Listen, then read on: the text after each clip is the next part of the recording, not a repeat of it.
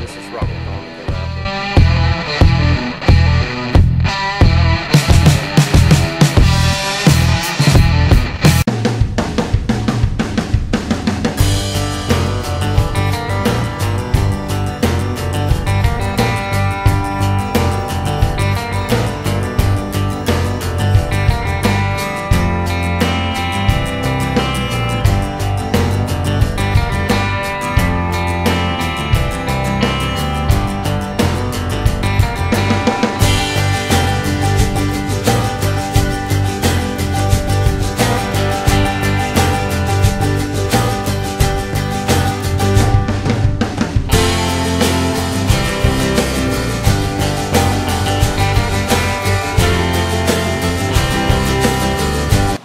Hey y'all, this is Robert with Armadillo Outdoor Adventure. I know there's a million videos on YouTube that show how to throw a casting net. But over the last little while, I've had some friends ask me to show them how.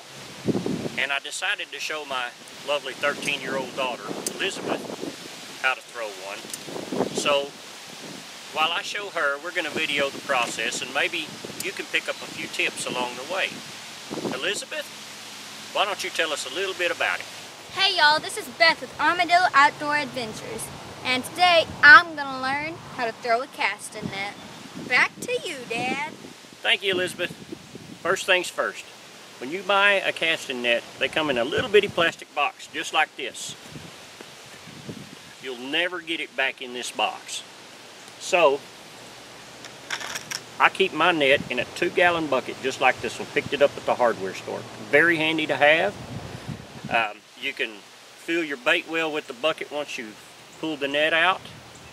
If you're casting for bait at the boat ramp, you got a little place to put your bait until you can get it to the boat. Good idea to have your casting net in a little bucket just like that one.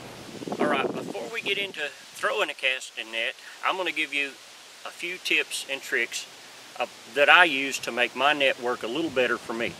One thing to keep in mind when you buy a casting net is the type of water that you're going to throw this net into. The water that we throw a net into is stumpy and full of cover, so I don't spend a lot of money on my net. I go through about a net every year. So I'm not going to buy the most expensive net so that I can get it hung up on rocks and stumps and everything else and tear it and ruin the net whenever I've spent $200 on a net. I spend $75 buy a net every year. The next thing that I'd like to suggest is that you relax your net before you start using it. What I do is as soon as I get the net home from the store, right after I bought it, I'll take hot water, put it in one of my old coolers, fill it up with hot water, stick that net in there overnight. And this will let your net relax so that when you throw it, it opens a little bit better for you. Make sure that it chokes on your wrist. If you're right-handed, put it on your right hand. Loop it up, just like a lasso. You get the horn of the net, pick it up, and you choke the net. Bring it across your hand. Choke the net about halfway between your waist and your shoulder. You pick the net up. Pick the net up. Grab the net. Grab it where you got the two lead lines. You got a front and a back. Pull it out. You got about half of the net in your left hand. You got it choked in the right hand. Loop it over and lay it through your thumb. Now I've got the wad that we had looped over through my thumb. And I reach down here, the line that's closest to me, put it, flip it back and back into my thumb. Now I've got my thumb. And I take the lead line that's closest to me, about halfway down the bottom. I swing it back and get it open while I'm swinging. Swing it back and as I throw, make sure it opens. I throw with this hand, and I spin the bottom with this hand.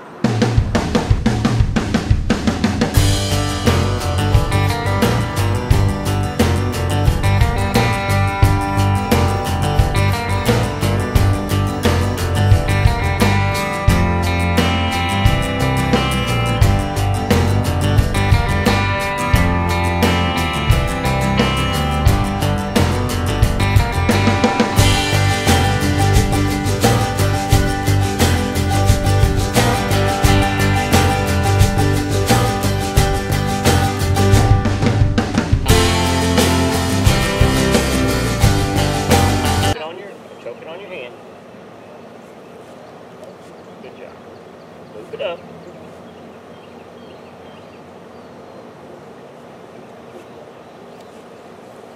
There you go. There you go. Choke the net. Very good. Here you go. Hold on before you do that. Just grab one little bit. Pick her up. There you go. Now you know that you've got the front and the back. Now start gathering your net. A little bit more.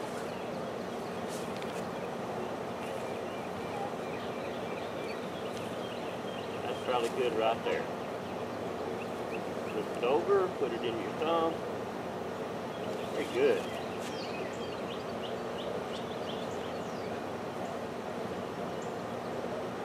Very good. Woo! One more time for the camera, Beth.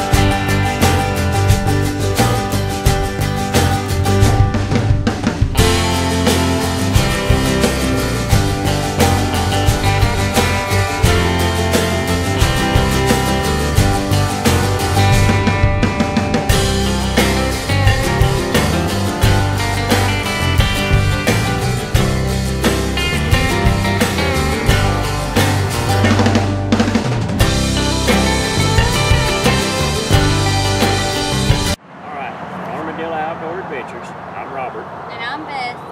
Thank y'all for watching. We hope to see you on the water soon. Thanks for stopping by. All criticism is welcome. Please remember that there are ladies and children watching, so keep it clean. Please remember to shake the hand of a veteran, a police officer, or an emergency worker if you get the chance. Thanks again. I'll see you on the water.